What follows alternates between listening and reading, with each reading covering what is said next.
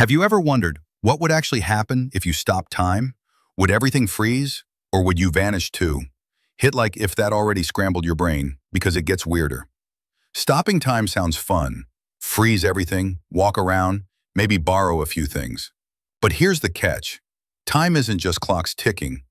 It's everything: motion, breathing, even thinking. In real physics, if you froze time, light itself would stop, meaning you'd be completely blind. No sight, no sound, no thoughts, because even your brain needs time to function. But here's the part nobody talks about. If nothing can move, not even you, could you even realize time has stopped? Or would you be trapped forever in a silent, dark loop? Makes you wonder, maybe time isn't something we can escape, because we are time itself. What would you do if you could freeze time, knowing the risks? Comment your answer below, and don't forget to subscribe for more brain-bending mysteries.